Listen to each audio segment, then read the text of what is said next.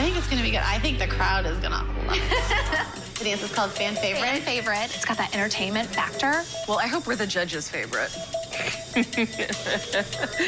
That will Well, be the entertainment factor can be the judges' favorite. I think this whole Paula thing, even though it's funny, it's so stupid. Okay, I have to dismiss you girls. Thank you, honey, for coming. I hope you have a ride home now because we can't be fooling around and we don't let fans in the studio. My uncle's coming to pick me up. Okay, good. Thank you. Thank you. Thank you, Miss Abby. We have T-shirts for sale next door. If you want to get one, I'll sign it. Okay. Perfect. Thank you. Thank you so much, Miss Abby. Thank you. Brett and Lily, let's go! We gotta go quick. We gotta get it done so this kid, who's 7 years old, can get it in her brain. You are doing that deed.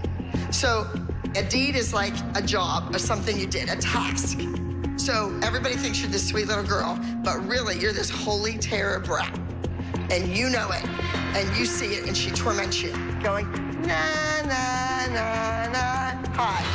Na, na, na, na, hide. This week, Bryn and Lily have a duet inspired by the movie The Bad Seed. It's about an adorable little girl who isn't so adorable. Not like she first seems. It's gonna be a challenge for both of these dancers to play dark characters. Bryn always has trouble with dark characters. And Lily, she's only 7. She's always smiling.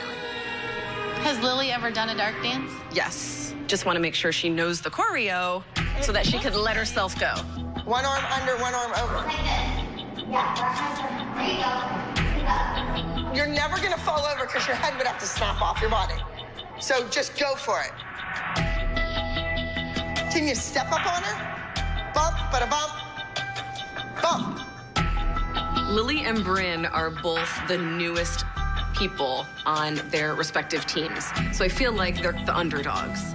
Then we have, Jesselyn, who is the instigator. She's always got something to say. I have no idea what her issue is, but she definitely seems like the person who's the most unhappy that we even exist.